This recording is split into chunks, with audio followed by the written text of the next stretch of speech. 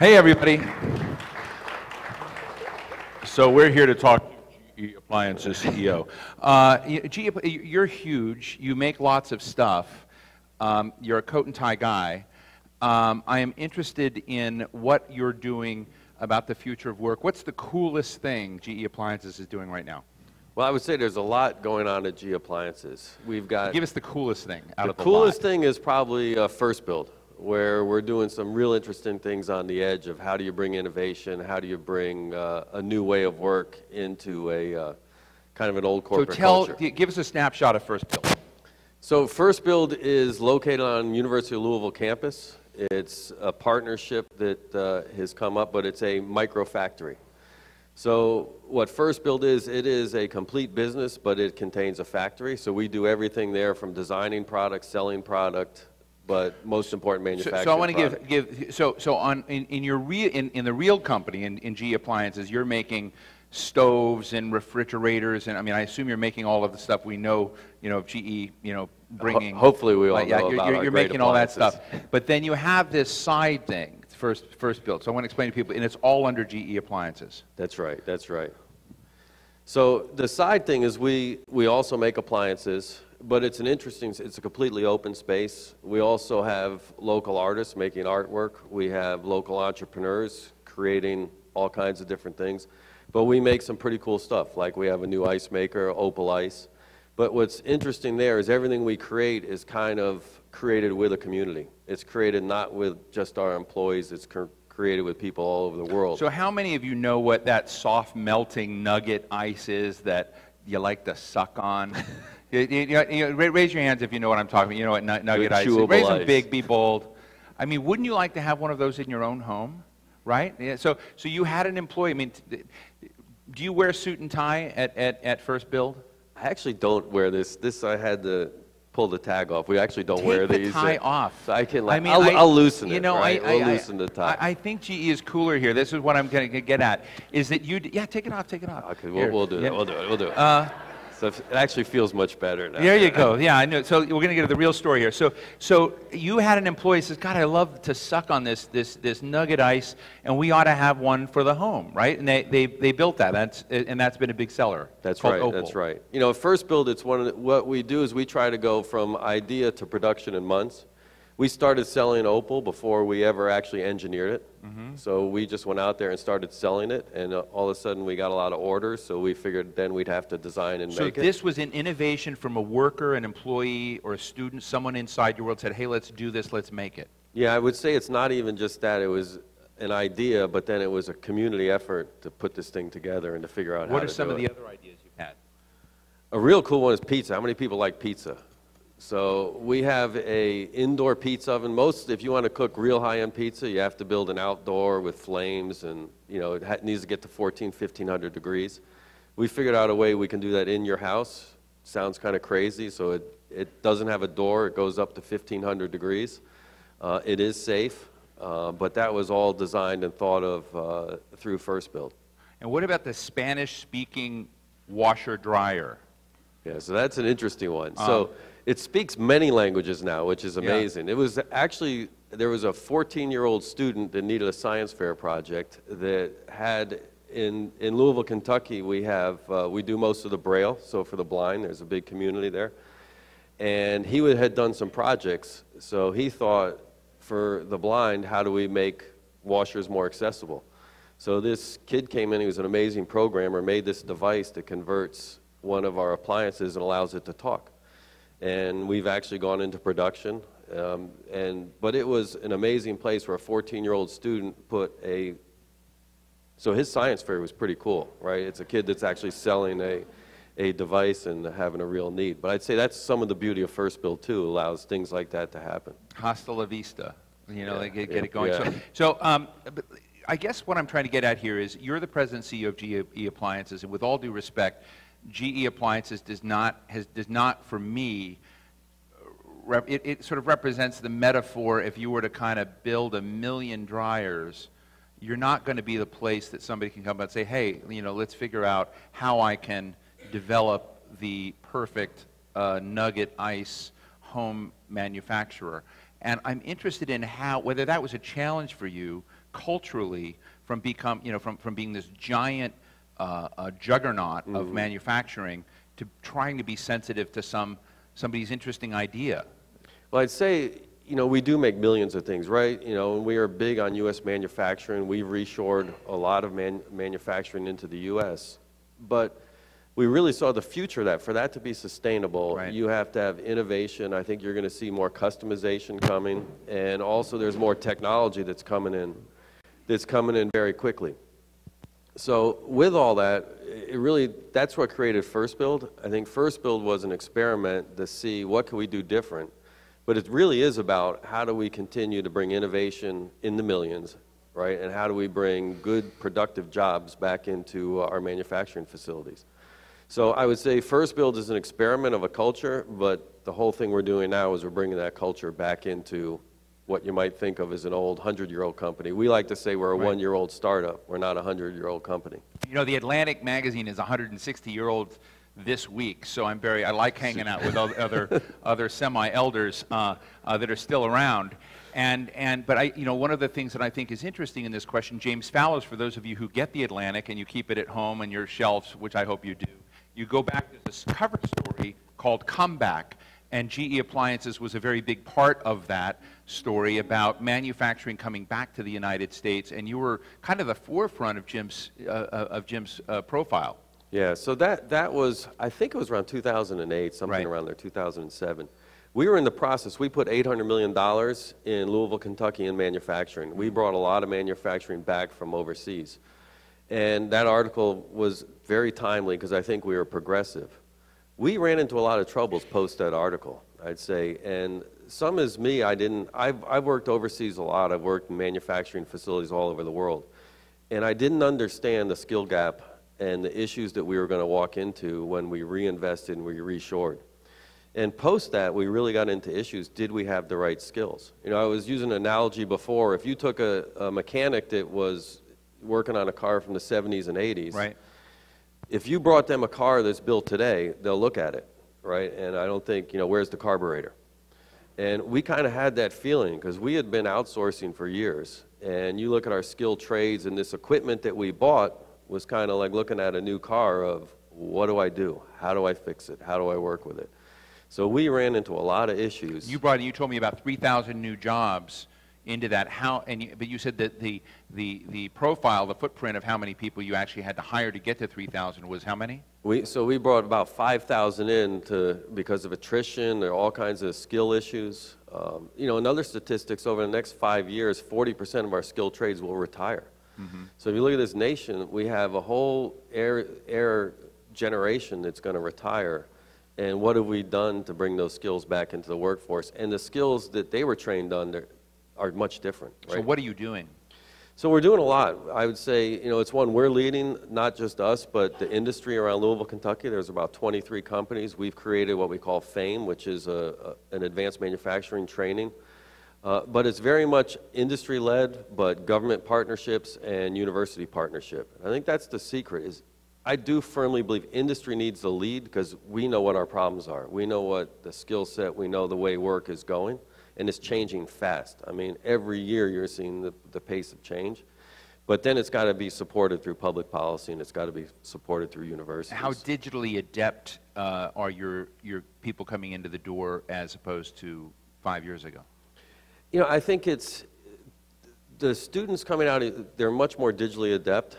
But it's one where it's funny, you see kind of cross-training. They know things, but then at the same, just because you know how to use your smartphone doesn't know that, you can run a $3 million piece of equipment on a factory floor that might have similar technology, but much different. How many of you have been in a factory? Just interested? Wow. That's if I were good. in New York or D.C., there would be like 2 hands that went up. So this is a factory-aware audience. I'm very impressed.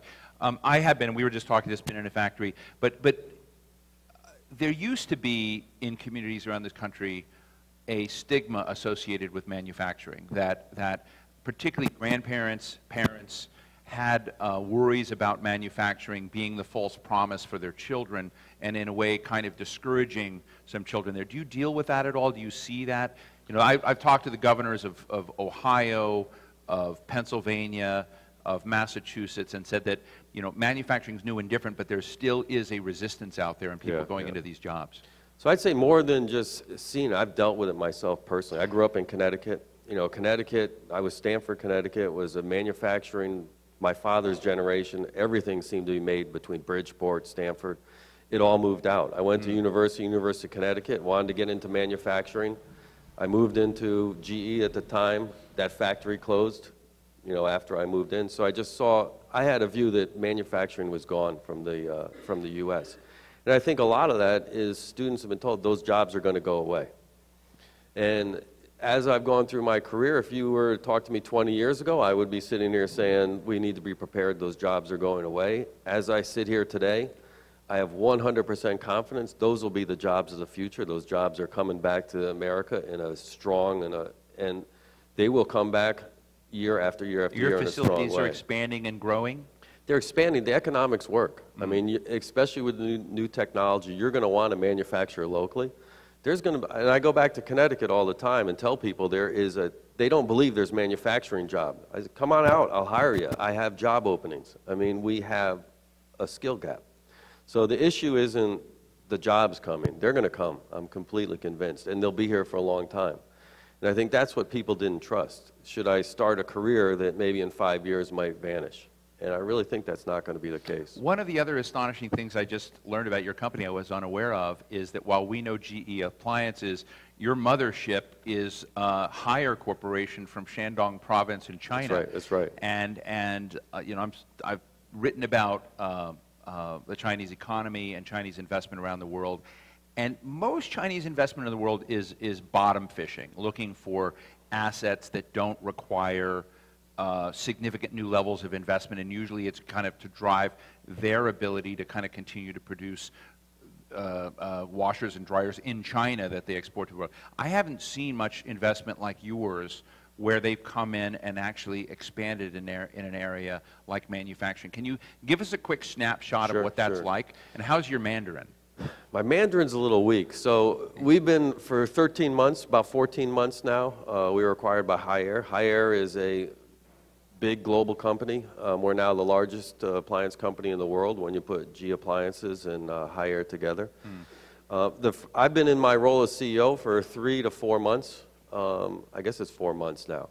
Before that, I was CTO of appliances, but then became CTO of the global company. So first it was interesting where Haier made the acquisition. Typically you see they'll put people here. It actually was the opposite. I basically started working in Qingdao, China, trying to drive globally, you know, how we could work from a technical standpoint. And they're very interesting, they're a very progressive company. And I'd say I hope this is what the future holds, because they are very bullish on manufacturing in the U.S. also. So a lot of people come in and say, hey, they're going to, you know, be at us to reshore, and it's the opposite. They're actually working, how do we help train, how do we help develop our manufacturing skills to manufacture here. So I think that's another bias that maybe we have that I think isn't reality, because it makes sense. When you look at things like appliances, you don't want to be shipping these things across the water. And the economics work, you need to serve. And I think you're going to find that more and more with manufacturing. Manufacturing is going to want to go back to being very local. And it used to be that way. You know, Henry Ford and some made so that everyone thought scale mattered, but people want customized, they want products that are good for them. And I think Haier is very forward-thinking and seeing that trend and being very supportive of where we need to go. Do they support you in things like first build and understanding that part of having that creative edge is, because I honestly, knowing a lot of Chinese firms, I can't think of any of them that have a first build-like operation. Yeah, what was fascinating to me when the chairman came in, and I'll tell you the truth, I can bring a lot of people from GE in the first build and no one got it. And when the chairman came in, he got it right away. So it actually gave me a very warm feeling about what kind of company they were. But it is, I think, they're kind of on the leading edge of, I would say, companies in China right now, but they definitely got it. So before I go to the audience, where can I get an Opal and a smart wine chiller and the precision cooktop? So the Opal's easy. Go on. I think it's look opal.com, or we're now selling actually on Amazon. Do you have like friends and family discounts? Typically probably not. editorially not allowed. But no, it's interesting. I mean, it is interesting to think about. I mean, I think any large organization has this challenge of how do you stay crisp, nimble, and also retain people, right? How do you keep people wanting to be in the space you're at? And you're also training a lot of folks. How do you not have them, you know, free ride on your, you know, training vouchers and then go work for the enemy? You know, I think one thing I've said, you have an open door whether you like it or not. So people can try to protect and keep, you know, I've invested in the only way you keep people nowadays is provide interesting, exciting work. And I think that's what we're trying to prove. First Build, we have people just coming in. We hired one employee that we found, you know, I went in there. We're open from 9 in the morning till 9 at night. We're open 6 days a week, so it's a different kind of place. And I came in one Saturday, wanted to actually use some equipment. I found an employee sleeping there, right? And we were worried this kid's homeless or something. Well, he just loved the place so much, we hired him on. I mean, we couldn't get rid of him. So I said, why don't we actually hire him? The kids. So I think you have to have places that are exciting, and you got to be in tune with what people want. What kind of careers, what are they looking for? I want to work, Margaret, I want to sleep in my office. I love it so much. Let me take a question or two real quickly. Yes, hi, let's get you a microphone real quick. This is Ben, he's going to run it over real fast. We're going to do two quick comments real quick and then a response. Hi, who are you? Ellen Dunham-Jones from Georgia Tech. Good to see you, Ellen. My question is that you mentioned the manufacturing wants to be more localized, we're seeing more customization. With 3D printers and you know, the size, do you see manufacturing also becoming much more decentralized, and instead of one big plant in one city, it's 1,000 Beautiful. But before you answer that, let me go right ahead to this lady as well. 3D printing and really taking on the big can be small and the small can be big. Yeah. Hello, my name is Tanya Hicks, and my company is Women Do Everything. I am a master electrician, and I also have an electrical contracting company. I've been in business 17 years, but I'm an industrial electrician by trade. And so I came here because he was going to be here, because I love GE. Thank you. And what I wanted to know, because with Women Do Everything, we're introducing women and helping them get trained in male-dominated industries like construction and manufacturing. Right. Is when it comes to your appliances, you said a little bit about training, because we want to train women to work on the latest technologies, to not just work on the motors, but also work on the digital parts of your new appliances. Super, thank you. So two quick questions. Yeah, Love to get this one on 3D printing and what that's doing as a dynamic in this, and the other is really how do you create ongoing, continue next generation training, and particularly with women? I think it's a great question. Yeah, so the first localized, I do believe it. If you look at First Build, we really learned a lot from a company called Local Motors.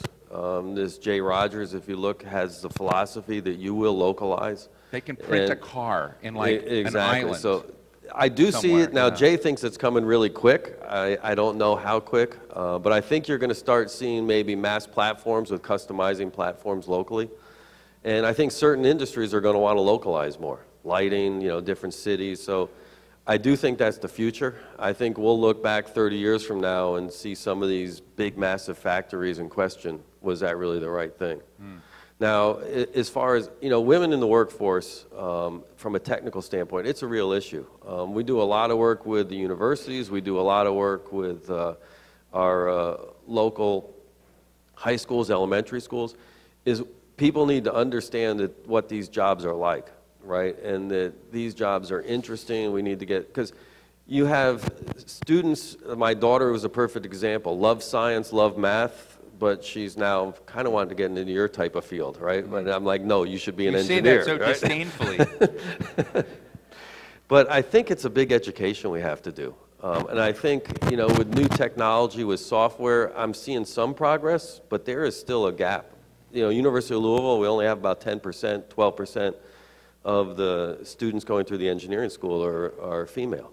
And we have to do something as a country because there's so many bright minds that aren't being applied where they can add a lot of value. Do you find ways to work with organizations like hers that are actually working with networks of women to try to kind of continue to build? Do you have outreach arms? We do, and we do a lot with STEM, so we do a lot locally with students. We do a lot with First Build, trying to bring people in and get a lot of exposure, because I think a lot is early exposure.